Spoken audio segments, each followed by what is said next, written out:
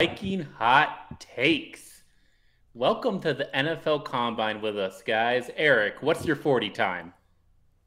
A little slower than what the wide receivers have been running. I don't think I could break the fives anymore. Yeah. I think my best was upper fours back in the and maybe mid fours back in the day. But yeah, nothing ever close to what they're running now. That's for sure.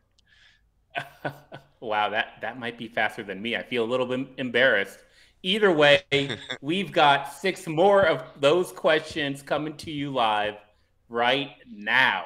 Dave, hit the music.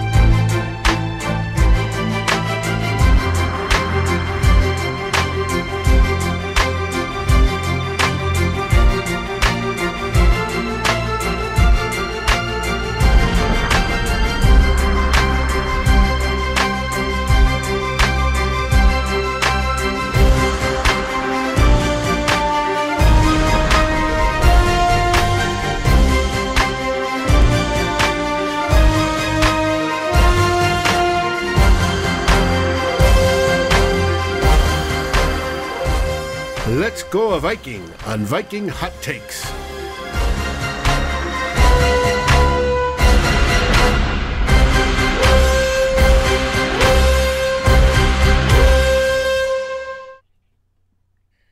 Viking Hot Takes. Welcome to the We're back. fast-moving Minnesota Vikings talk show.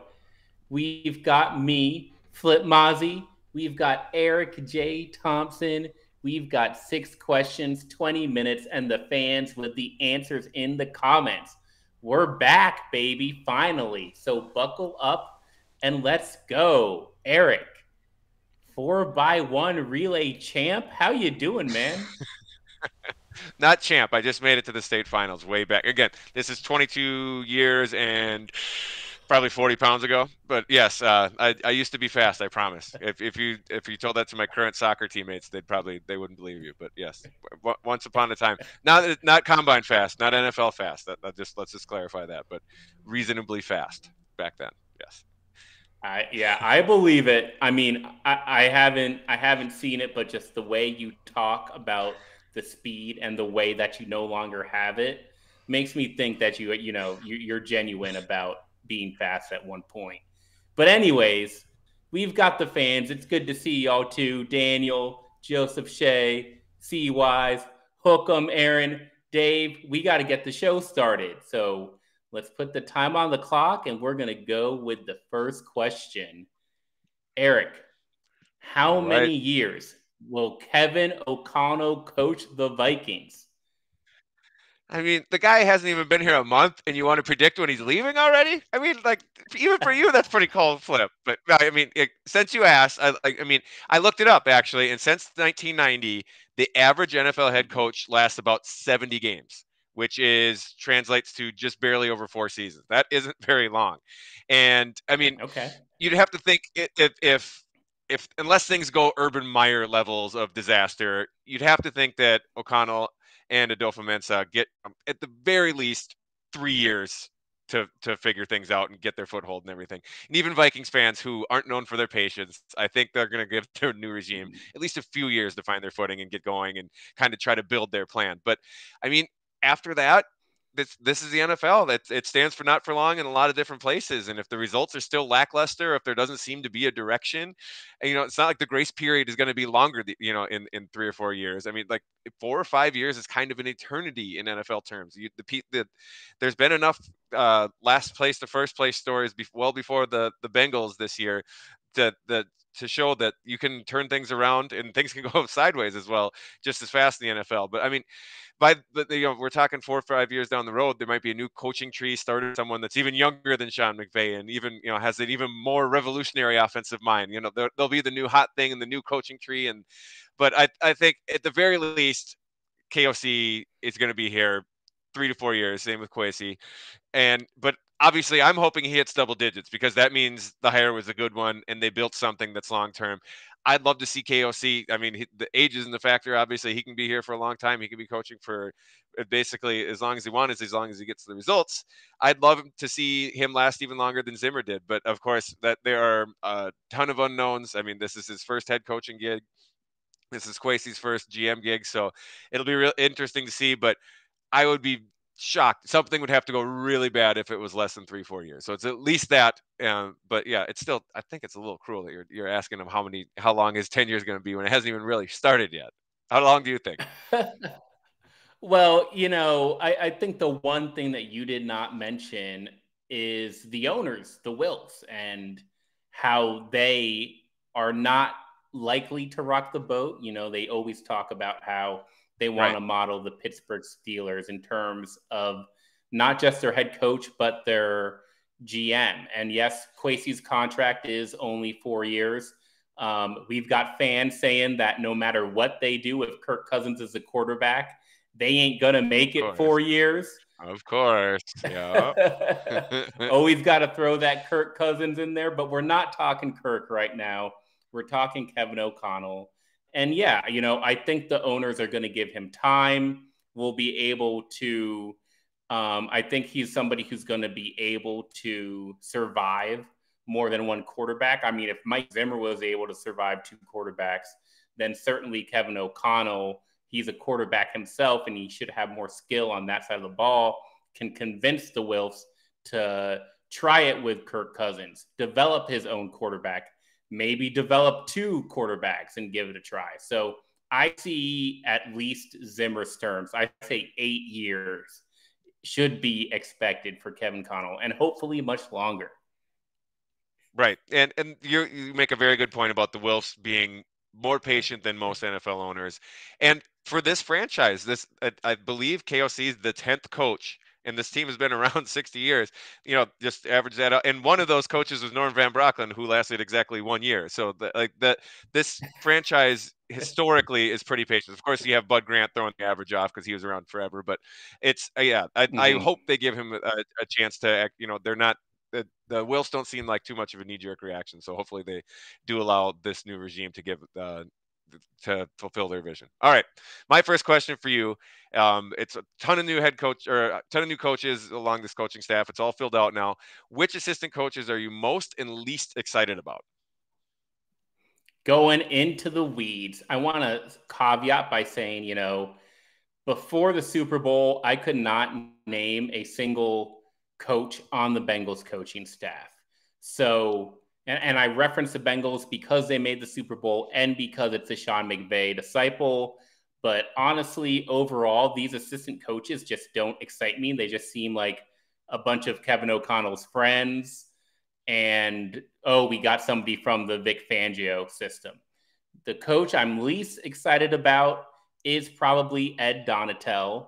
It seems like a very Norv Turner-ish hire to me, where you're like, okay, we went and we got somebody who's well-established and competent at the scheme we want to run. But like, things might change. Coaches have to be flexible. And I would like to see some more innovation on that side of the ball as well than just going with Ed Donatel. Most excited about, I'm stoked that they kept Keenan McCardle.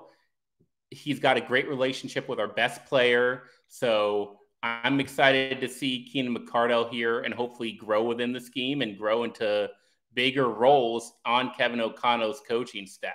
Those are my boring answers. What about you, Eric? Well, I'll go to who I like first.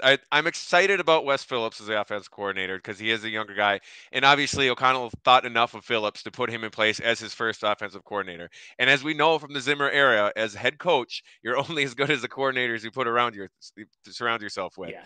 And Phillips was a passing game coordinator for a Los Angeles Rams passing game that was, well, they were pretty dang good. I mean that, and there's lots of talk about putting Jefferson in the Cooper Kupp role, which basically means just about everywhere in the field, which I think is great. That's exciting. Jefferson should get the ball in his That hands as doesn't much make as sense to possible. me, by the way. That doesn't make sense But to me. I know it's like a hot trend, but like he's a different type of player. So, like, yeah, can we I mean, go deeper it's definitely there? not a yeah, but I do like to see, Yeah. I wouldn't mind seeing him line up a little more all over the field. And I think the previous regime did a pretty good job with that. But I don't want him to run block as much as Cooper Kupp does. Like I'd rather see him running Well, more routes. But and yeah, that run blocking is what make Cooper Kupp so versatile in the passing game, in the receiving game, because every single down you had to worry about Cooper Kupp blocking. The defenders yeah, actually got fooled by all the run fakes, not just by the lineman and by the fake handoff, but by the wide receiver who was pretending to block too.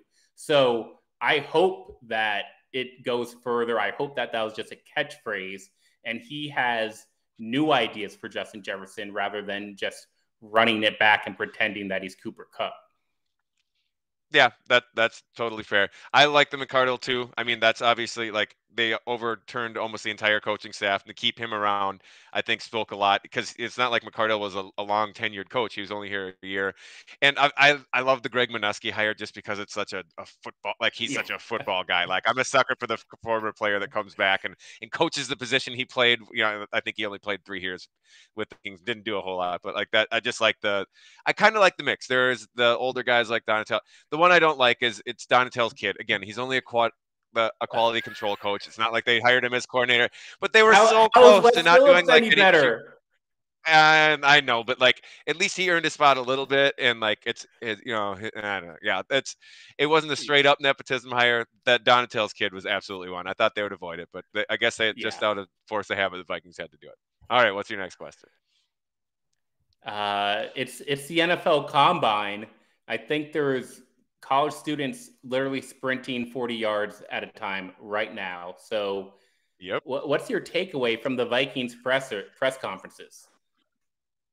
I mean, my main takeaway that is, I think it's probably if Adofo-Mensah and O'Connell, they don't work out as GM and head coach respectively, they have great fallback careers in teaching media coach training or in politics. I mean, these guys are really good. They know their way around a microphone. Like they know how to Yeah. to work up the press and get all the fans fired up. I think, but I mean, in all seriousness, I never really want to read too much into these introductory press conferences. I mean, they know what to say. You can be the best public speaker in the world, but like I mentioned, if the Vikings suck in 3 or 4 years, none of these press conferences are going to matter. But I do really like how both of them seem to be on the same page by taking a holistic approach to their respective jobs. They aren't going to be defined by one specific methodology. I really like that.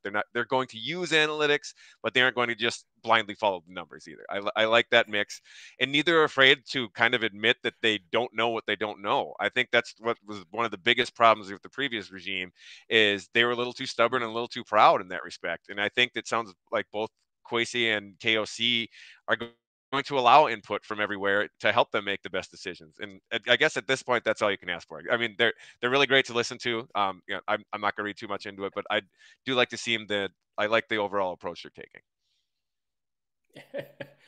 Comment from Mateo. Takeaway: O'Connell's words don't matter. He likes Garrett Bradbury. that alone means he's lying. I'll be quick with my main takeaway, but my main takeaway is they continue to stress the defensive side of the ball, which means, I think we're actually going to see more turnover on that side of the ball than we do on the offensive side, quarterback included. So everything I heard sounded like Kirk Cousins is going to be here for at least 2022, but we'll see. We'll see. Yep. All right. Let's My second question for go to you. the next question. All right. The big name swirling around the last couple of days, so I had to bring it up in one of my questions. What are the odds that Brandon Scherff comes to the Vikings? He's an Iowa guy, you know. Yeah, he's a Midwest guy. He's currently, I think, ranked 16th in PFF's top 100 free agents. He should 100% be the main target on the Vikings free agency board, and hopefully, when we get into the legal tampering period next week, that's the name we hear about first. Is Brandon Scherff. I think he's a great fit for coming to the state of Minnesota. He's exactly what we need, which is interior offensive line help. I haven't looked too into the scheme fit, but my bigger concern is, again, this guy is really good, so he's going to have options, and money talks more than location does. So, what do you think, Eric?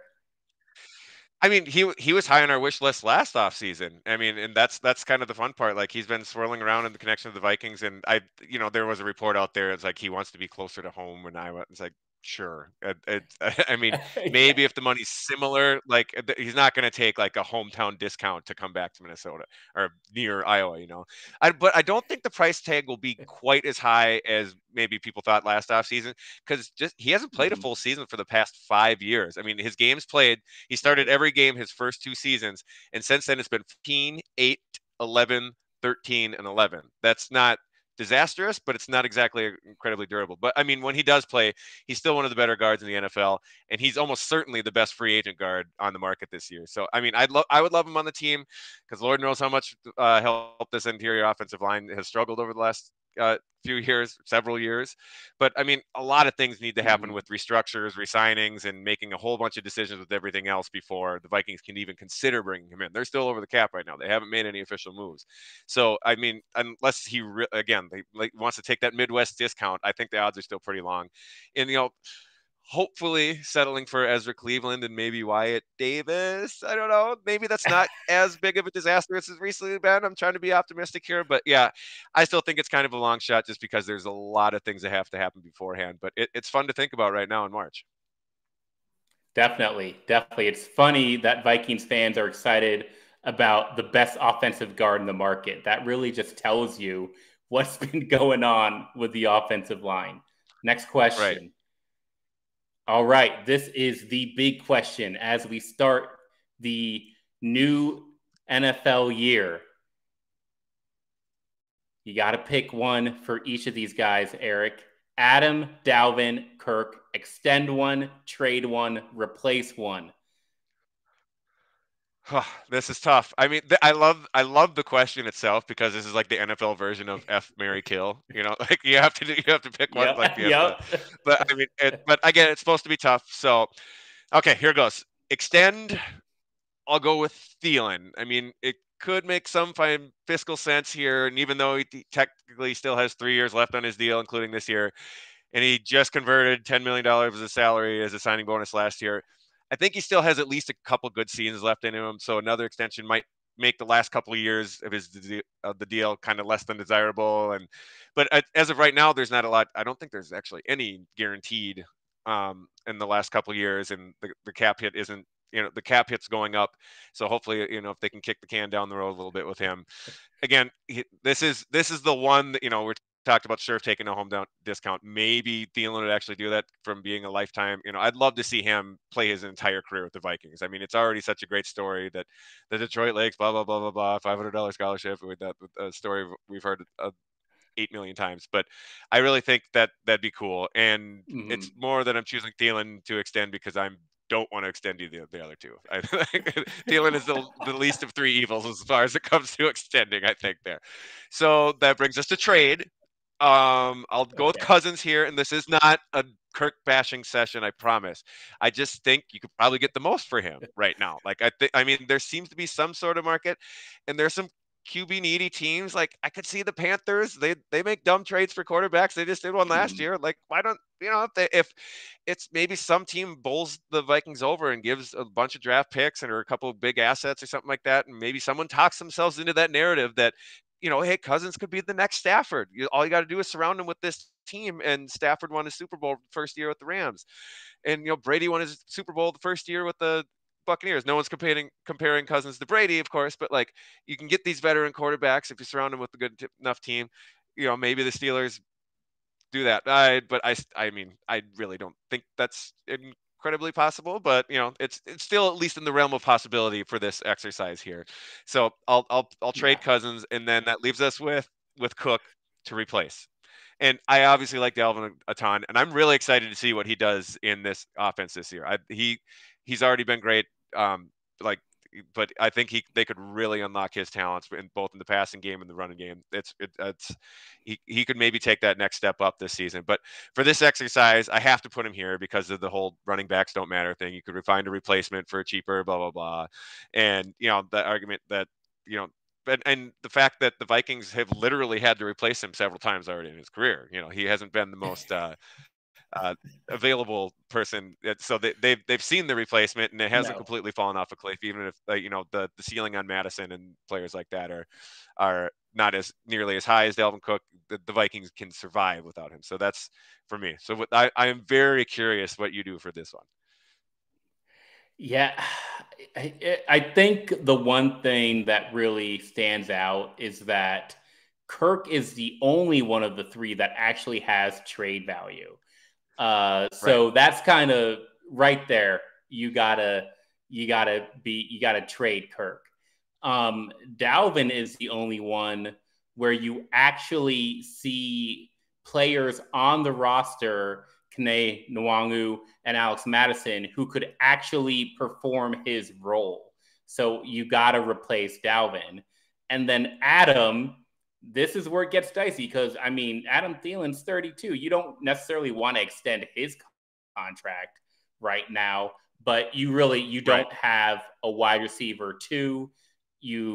I'm not ready to just crown KJ Osborne like we crowned Charles Johnson, 8 to 10 years ago. So you may not have a wide receiver three. So you really got to get a couple more good years out of Adam Thielen for this thing to work. So I agree with all your answers. Wow, we actually agreed on it. But yeah, it's not like we feel great about any of them either, though. That was a hard question. I just sat there and thought Yeah. about it when you sent it Yeah. over. I'm like, yeah. All right, we got just under 2 minutes left. We'll go fast with this last one. Which current free agents will the Vikings re-sign, if any? There are a lot of them, but not a ton that really have are candidates to come back. So, do you think they re-sign any of them? Yeah. Yeah, it's just so hard to tell. It's what makes this offseason so exciting because we have a complete new regime, and Hmm. maybe they love Mason Cole, but I doubt it. Maybe they hate Tyler Conklin, or maybe they go out and they say, no, we want to run two tight end sets with Irv Smith Jr. and Tyler Conklin, just like the last regime did. And then you've got guys on the defensive side of the ball. Patrick Peterson is the number one player that I think they will aggressively try to resign. And then Xavier Woods is up there too. It's going to be on the defensive side of the ball, is my prediction, while they try to draft on the offense. What do you think? Well, I think, like Sam Ekstrom of Purple Insider had a really good article about this. And out of the Yeah. 20, I think he only listed the specialist of like Jordan Berry and Greg Joseph that had over a 50% chance. I'm with you on Peterson. I think Conklin's gonna get priced out. Barr basically said goodbye. I could maybe Yeah. see someone like Mason Cole or maybe Rashad Hill one more time, but I think we kind of know what they have there. So yeah, and even with Woods, I liked what Woods did this year, but Bynum kind of showed enough in those couple games that he did get a lot of run that it's like I'm okay with him maybe being the guy next year. So I don't see a lot. Maybe 2 or 3, at the most, like probably 4 of those. All right. Did it. Y'all. And that's it. That's Viking Hot Takes. We're back in the sea. We got sponsorships. We got Lake. Oh, no. See, I can't even. We got Lake Monster Brewing. There we go. There we go. One of my favorite local breweries. Check their space out if you haven't. They have not only good beer, their space there in St. Paul is really cool. And I hear that Dave is going to start sending me some of these beers. So I'm patiently waiting for that. I'm patiently waiting for mine too. But I do hear they have good beers. From everybody that lives up there, and Eric just attests, they do make outstanding beer. You know, land of 10,000 lakes and one monster. It looks good. Everything I've read, seen, and heard from the guys talking to them, this is going to be a wonderful collaboration as we both grow our brands. And, of course, what goes better with Vikings football talk than beer? And I can't wait to, get to know these guys better, to sample their products, because I hear they're fantastic, and to share them with you all. Damn straight. Well said, Dave. And until next time, y'all, enjoy the start of the NFL season. It starts right now, 2022. There's just so much speculation to get into. So many moves that are going to be made. And half of them are going to happen before the legal tampering period. Ooh. So we'll be back hopefully next week to talk all that. Maybe I'll have something in me in this room other than just me. I'm in an empty room right now, but hey, I still got the takes. So y'all still keep coming back. Outstanding. And our next show, thank you for a great full week. Our next show is Saturday with me and Darren as we talk 3 general themes. One of them going to be some of those free agents. Brandon Scherff will come up as we focus on our in-depth dive into the Vikings interior O-line and what's available. What do we say, guys? Thanks for everyone. Skol. Thanks for chiming in, everyone. Skol. See you next time.